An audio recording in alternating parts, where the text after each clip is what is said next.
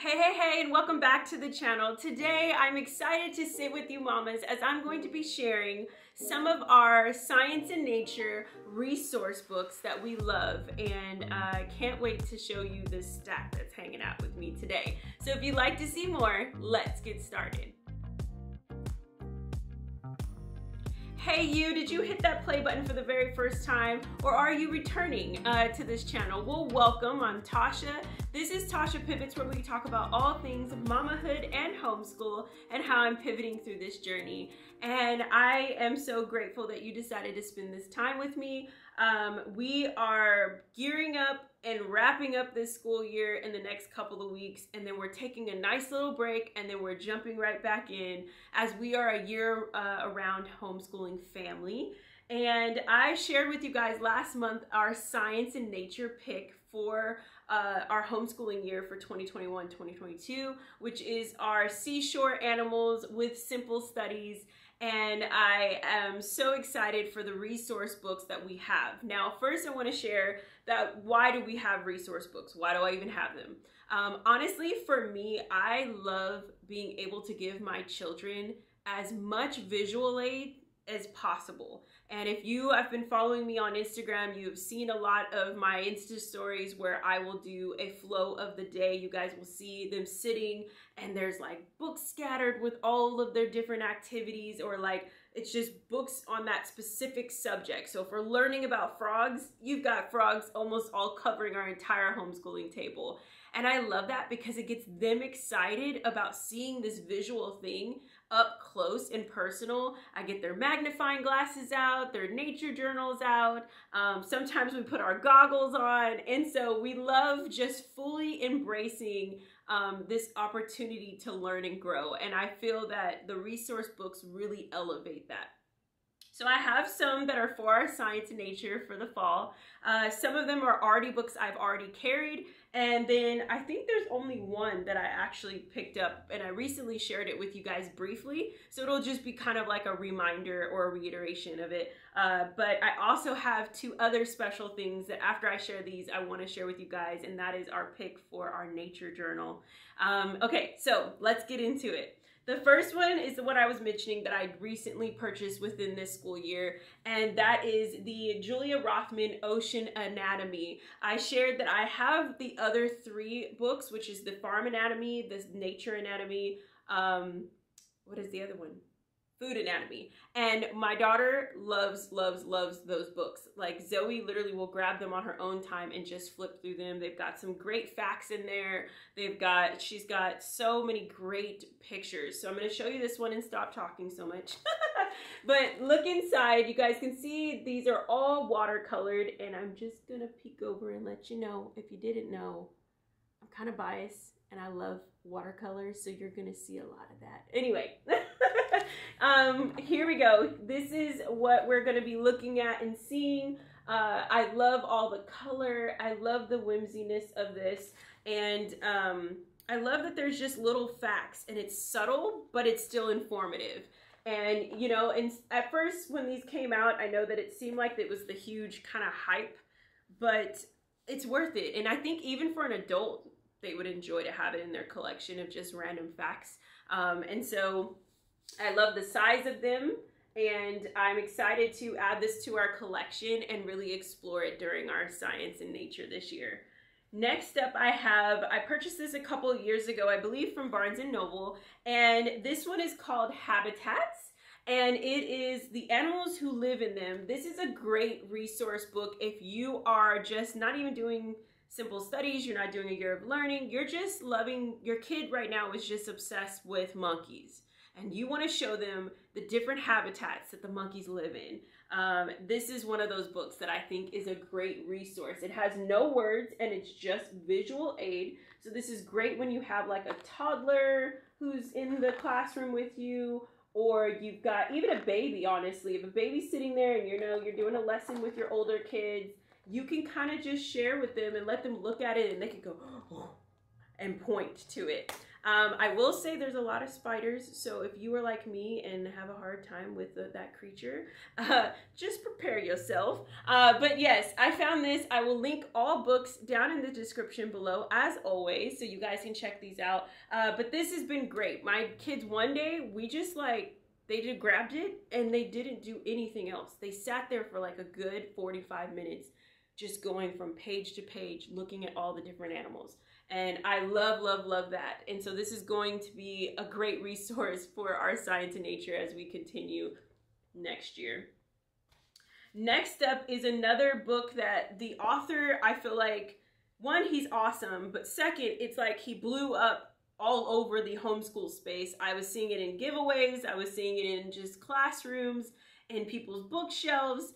And at first ours, we just bought one because it was a year of learning recommendation for us doing, I think it was a year in 100 Acre Woods, and it was the Big Book of Beast.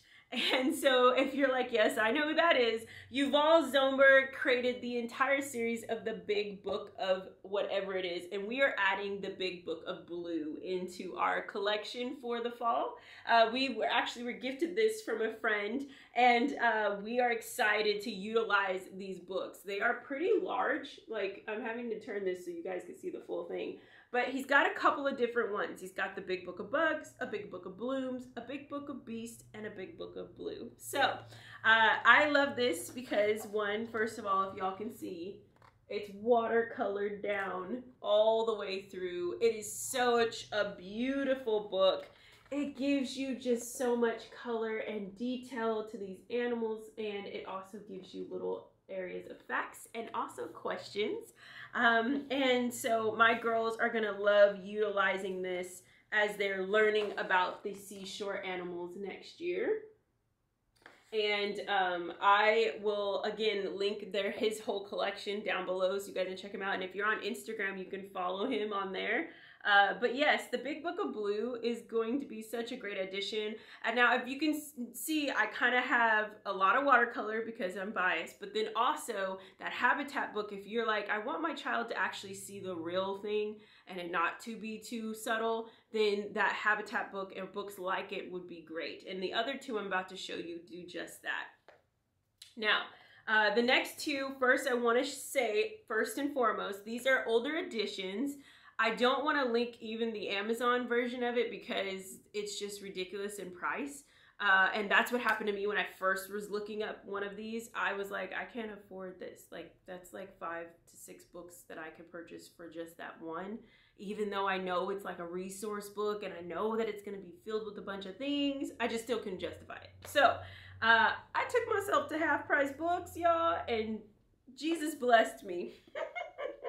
So the first one and the one I'm talking about is The World of Animals. This is a hunk of a book. I don't even know what year it's written in. I think it's like 2001. But this was the book. When I looked on Amazon, I think it was like $65 or something of that nature. And I took myself to half price and I started digging, y'all, and they had a whole section of these, like a good row. $8. $8. I sure did snag me one. So if you have something like that, Half Price Books is like a reusable space where they take books and they sell books, but they also take reused or gently used books and movies and all kinds of things. And it's become one of our favorites to go to when we're really looking for resource books or we're looking for something that's going to be just on a particular topic. And so this book is kind of like your encyclopedia of all the animals. It's got a little bit of everything in the pictures, and it's full of facts. So this is great. I was actually, reason for my even looking for this was because it was a recommendation and a requirement kind of for the year of learning as one of the resource books to use throughout the entire time that you're learning. Doing a year of learning for the curriculum for the year. And so that's why I ended up with this one. And then we loved it. We love pulling this out when Zoe's doing anatomy search on certain animals and she just wants to know little details about them. Right here.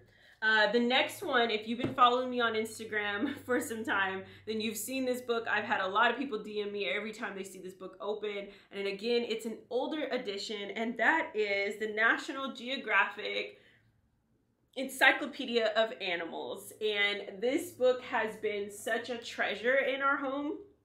We can find almost a little bit of everything. I love the sections. I love how the index is clear when you're looking for a specific animal. You go to that index, it gives you the page number, and it is exactly there. You're not having to scan multiple pages to find it. It's right there for you. And so I'm going to give you kind of just a area. It's got some, facts in there. I don't expect anything less from our National Geographic people. But then it also just has some great realistic pictures. Like that one's just busy. Okay, let's see. Oh, there we go. So this one has over 1,500 species and illustrations. It has ranges of maps, like where you're gonna find them and locate them. So if you're doing more of like a geographic thing, this one's great, as well as the World of Animals and this habitat book. Both of them are gonna help you when you're doing animals in a specific region. I think those are all great options. And so those are our resource books that we'll be using in the fall, and I'm sure we're going to continuously have them. That's why they're in our library. And then last but not least, I wanted to share with you guys our Science and Nature Journal choice for this year. I'm really excited because last year I kind of just simplified and I didn't really go looking for a proper nature journal. I just bought like those primary journals where the first half of it, it's got the little window for you to be able to draw something, and then it's just got lines, right? And the only thing for me, for time consuming, it was a little time consuming, to be honest with you. Having to remind her to write her date, then to have a section where I had to pre-read whatever I was gonna read, or pre-ask some questions and then list it. And so I always had to go in there, and then it took up some of the lines for when she needed to fill in her facts, okay? So I ended up, this past, I wanna say holiday, I really just started looking up and trying to research and find a really good nature journal. And I found from my good friends on social media, as well as just like, I think I've been following her for some time, and I didn't even realize she had a nature journal. I saw all of the other resources, and that's Twig and Moth. Look at this. Look how cute it is. You can order this on Amazon, or you can order it from her Etsy shop. And I love it because it's thin, but it's packed, and it just fits perfectly in a backpack if we're going for a nature trail. It fits if we are just gonna be sitting at the table, and she's got her books and she can write. And then I love, I can't say it more enough than how it is actually built out inside. I'm gonna try to do it close up so you guys can see. You can see in that corner that says the date, so I don't have to write it anymore. She's got the section for her to draw her picture. And then she has a few questions here and enough lines to fill it in. And then if she wants to write more or even illustrate more, she has a section for there as well. It says on here, location, time, observations, the weather, and then if she has any questions that we can maybe come back to the table and maybe talk about and research and dig through. So I'm really excited about her utilizing this, and then more of what I saw today, so she gets to draw other things, or I always love them to have physical, tangible things. So if she picks up some leaves and she wants to glue them in here, tape them in here, whatever, she can do that with this really awesome nature journal. So this will be her journal for this coming year, and I am thinking about actually ordering an extra copy because I feel like Josephine is going to enjoy this as well during her preschool season. And so there's that, but I can't just buy one thing. I had to go and find something else. And that is this, the adventure journal. Or it's adventure log rather. First, everything on this speaks my daughter. This is like Zoe to a T. The only thing missing is a cat. Like, only thing missing is a cat. But she loves doing adventurous things. Her mind is constantly spinning on new innovations and activities, going on adventures. And when she's out, she's exploring, and she's got her goggles on, she's got her magnifying glass, and she's ready to go. And so I was like, you know, she usually has like a little notepad, or she's got a little notebook that she's carried in her purse. And I was like, you know what, I really want her to have something specifically for her adventures that she can capture and list. And so this is going to be that. It has the same style and format. It's a little bit smaller, so I'll give you a side-by-side so you can see the width and the size. This is perfect for fitting in a little backpack if they're going on an adventure. So on here it says today's adventure, the date, the location, the weather condition, I think it says companions, notes, and then it says a sketch, photo, or map from this adventure, and then more notes. So if you've got a child who loves doing this type of thing, or simply that you guys are going on a road trip this summer, I think this is a great find to have, just for, even if it's for that particular time, for them to record all their findings. This is really, really cool. Again, I will link all of these things that I'm sharing with you today down in the description box. What are you guys using? What is some of your resource books that you just love, you love having in your library, and you see that you keep revisiting it every time you guys are in the space of learning? Put that down in the comments below. I'd love to check that out. Also, if you've got a nature journal that you really enjoyed, that you found, I love seeing these things and love being able to share them even in my space so that other moms can also have access to it. So put that down in the comments below as well. If you enjoyed this video, please give it a warm thumbs up. And I am so grateful for you again for tuning in today. If you have any questions, let me know. And until next time, have a wonderful, wonderful day. I'll talk to you later.